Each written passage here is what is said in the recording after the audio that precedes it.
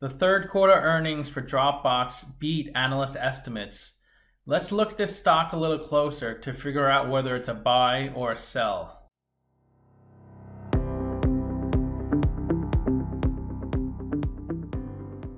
Welcome to my channel. I'm Scott, and if you want to catch my newest video, I post one every day at 8 a.m. In this video, I am going to walk you through the process of valuing Dropbox's stock by analyzing their financial ratios and dissecting their financial statements so we can determine if the stock is a buy or a sell. Dropbox is a file hosting service. It was founded in 2007. It has experienced criticism and generated controversy for issues including security breaches and privacy concerns. Dropbox has been blocked in China since 2014. Let's get started with the model. This is a mid-cap company. Market cap $7.9 billion. They're trading at $19.15 a share, and they have 263 million shares outstanding. Let's look at the financials. Free cash flow is how you value a company. You estimate the future free cash flows, then you discount that number back to today's value.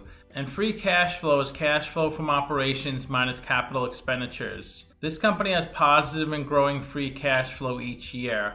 Net income is the profit and loss on the income statement. It's a revenue minus expenses. And they have negative net income each year. Their revenue looks really good. It grows about 20% on average per year. It almost doubles from 2016 to 2019.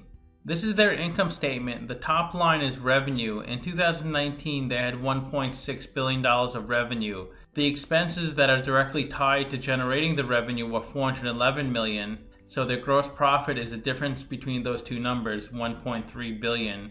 But they had $1.3 billion of operating expenses. So their operating income was negative $80 million. Each year they have negative operating income. That's the reason they have negative net income each year, because their expenses are so high. So obviously it looks really bad that a company has negative profit, but let's look a little deeper to understand why. The company provides lots of stock-based compensation. In 2019, they provided $261 million to their employees. In 2018, it was $650 million. In 2017, it was $164 million. So if they didn't provide the stock-based compensation to their employees, they would have positive net income. Stock-based compensation is a way of paying employees with equity. This is a non-cash item, so it must be added back on the statement of cash flows. This is the statement of cash flows, and the top is the operating cash flow.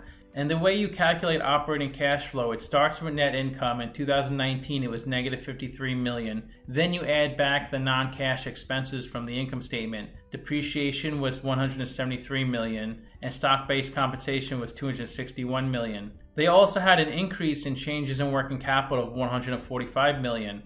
So they actually had $528 million of operating cash flow, even though they reported negative net income. So operating cash flow is a better indicator of a company's health than net income.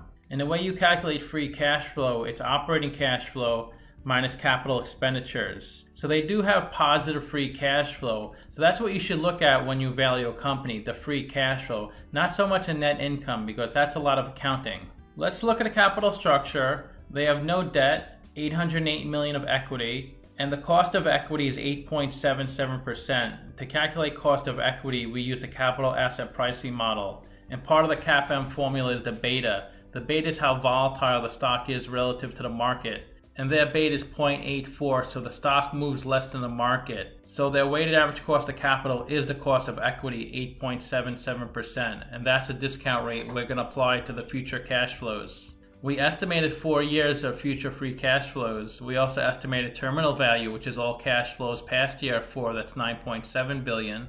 We discounted those numbers back to today using the weighted average cost of capital. We get a value of the company of $8.8 billion. We divide that by 263 million shares. And we get a calculated stock price of $33.32. They're trading at $19.15, so they're trading at a 43% discount. It's a strong buy according to the model. Simply Wall Street also says the stock is undervalued, just not as much as me. Their valuation is $23.46. The stock was over $40 at its peak, but it's been pretty steady for the past year and a half, around $20, $25. If you invested $100 when this company IPO'd, you'd be down to a little over $60 today. That's much worse than the S&P and the NASDAQ.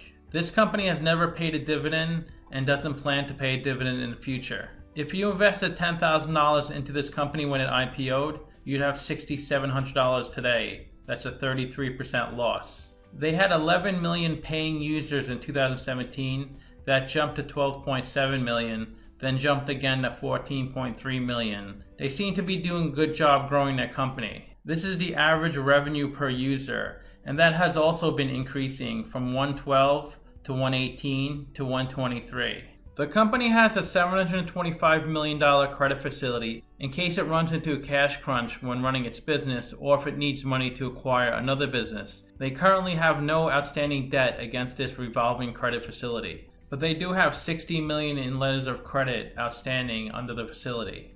Let's look at their financial ratios. The average PE for the market is 16.3, the median is 15.0. PE is stock price over earnings per share. To calculate earnings per share, that's net income over shares outstanding. They have negative net income, so they have negative PE. Remember when we looked at the financials earlier, they have negative net income each year?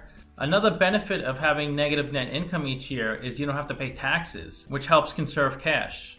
The average price to sales ratio is 4.9, the median is 2.0. Price to sales is stock price over sales per share. To calculate sales per share, that's revenue over shares outstanding. They're at 3.0, so they're between the median and average. The average price to book is 4.6, the median is 2.3. Price to book is stock price over book value per share. To calculate book value per share, that's equity over shares outstanding. They're at 6.2, so they're worse than the median and average.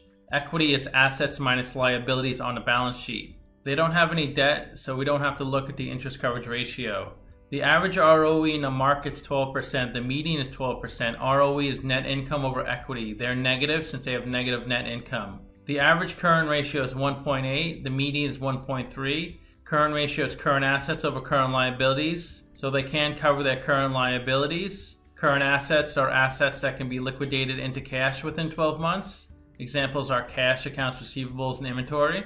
Current liabilities are debts and payables due within 12 months. Examples are current debt and accounts payable. The best way to look at ratios to compare them to similar companies, I've done videos on Adobe, Akamai, BlackBerry, Dye & Durham, F5, Fortinet, Microsoft, Oracle, Palo Alto, Square, VMware, and Wix, all in the same industry as Dropbox.